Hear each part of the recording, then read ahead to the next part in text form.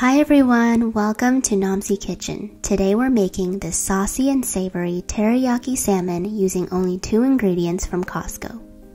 The salmon I'm using is Costco's fresh Atlantic salmon fillet farm raised. It comes as 1 whole fillet and I cut 2 pieces from it, each weighing about 130 grams or measuring 5 inches by 2 inches in size. The second ingredient from Costco that you'll need is Bachan's original Japanese barbecue sauce. This sauce can be used to make many things. I like to use it to make dishes like teriyaki salmon and teriyaki chicken. The reason why this sauce can be used in teriyaki recipes is because it contains many of the same ingredients used in teriyaki sauce, such as soy sauce, ginger, sugar, mirin, vinegar, and garlic. Now let's get started. Place the 2 salmon fillets in a large bowl. Pour a 1/4 cup of Bachan's original Japanese barbecue sauce.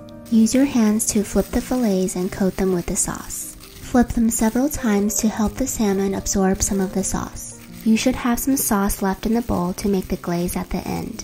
Preheat your pan on medium-high heat for 1 minute. Turn the heat down to medium and add in enough oil to coat the pan in a thin layer.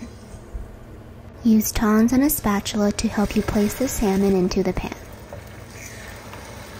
Cook the first side for 2 minutes. After 2 minutes, use tongs and a spatula to help you flip the salmon onto the other side, and cook the other side for 2 minutes as well.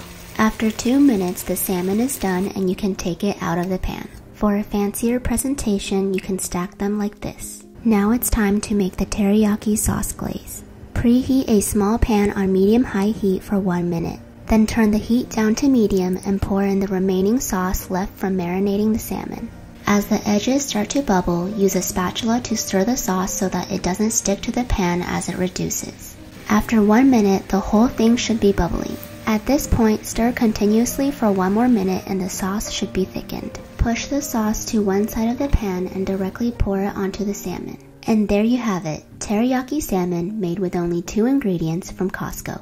I hope you enjoyed this super simple teriyaki salmon recipe. Please let me know what you think in the comments. And as always, thank you for watching and see you next time.